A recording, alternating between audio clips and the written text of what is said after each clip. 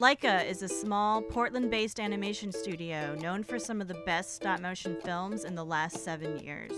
They combine traditional animation techniques with the latest computer graphics software and 3D printing technology to create groundbreaking innovations in the field of stop-motion.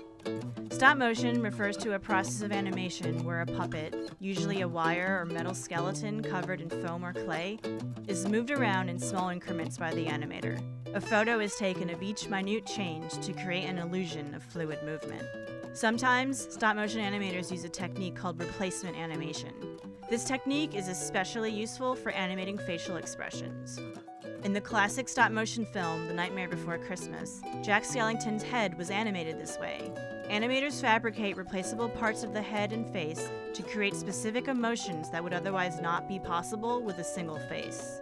More than 700 replacement heads were sculpted by hand to give him a full range of emotional expression. But it was Leica's first feature film, Coraline, that catapulted this classic animation technique into the 21st century.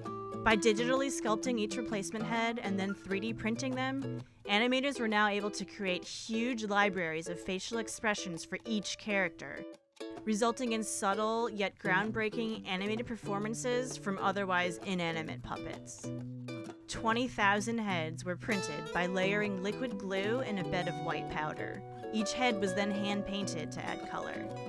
And with this rapid prototyping process in place, Leica keeps pushing the boundaries of what 3D printing can do for stop motion. For Paranorman, they printed with colored powder, and 33,000 heads were made, giving a wider range of emotional expression. For the Box Trolls, 52,000 heads were color printed, even smaller than before, and with more detailed facial features. To make their next film, Kubo and the Two Strings, required even more innovation. The former powder and glue printing process was not going to be able to handle the sharp edges and finer details dictated by the movie's unique production designs. For this, Leica worked with special state-of-the-art 3D printers and an outside team of programmers to be able to print the parts in tiny drops of colored plastic. As a result, we can expect to see beautiful, almost translucent colors on over 22 million different facial expressions, as well as the first puppet to be fully built from 3D printed parts, a character named Moonbeast. As one can imagine, maintaining consistent detail among thousands of printed parts still requires a ridiculous amount of old-fashioned analog labor. Because 3D prints have subtle color variations in each iteration, all of the heads must still go through a rigorous and time-consuming touch-up process by hand before even being animated. 3D printed animation is clearly just as complex, time-consuming, and expensive to produce as any other form of animation.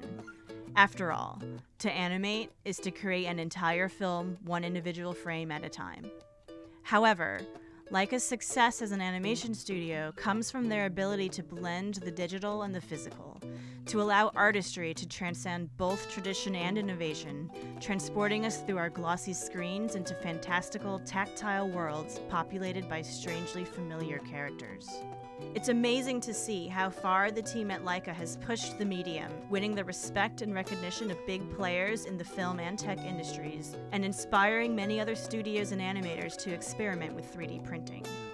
In an age where the highest-grossing animated films are all computer-generated, many had feared that traditional styles of animation like stop-motion would become obsolete. Leica has proven that stop-motion animated films are not only commercially viable, but is an art form that's still evolving, thanks to 3D printing and some incredibly talented animators.